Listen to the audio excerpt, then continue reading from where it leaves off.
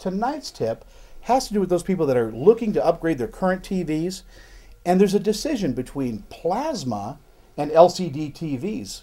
Todd, what's the difference? It's a question we get all the time. Plasma versus LCD. There's price differences, there's size differences, resolution differences. The biggest thing to look at before you purchase a new television is what kind of room will it go in? How big of a picture do you want? How much light will be in that room, and what will you be watching on it? Is it fair to say that you should also get the biggest picture you can afford? If your wife will let you, yes.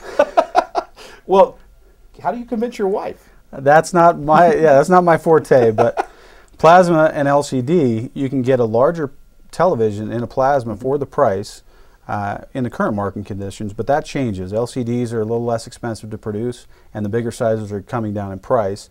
Plasmas have typically been a better picture quality and much better price in the bigger sizes. Let me ask you this, because I understand there's also a difference between life on an LCD and a plasma screen. Are they about equal now, or is a plasma screen last longer?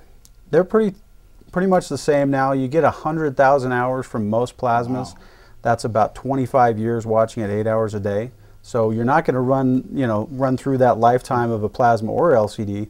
Most likely the cheaper brands or the less expensive brands, you're going to have other components fail in that time frame. Now, if you want to get in touch with Todd at Nerve, how do they do that?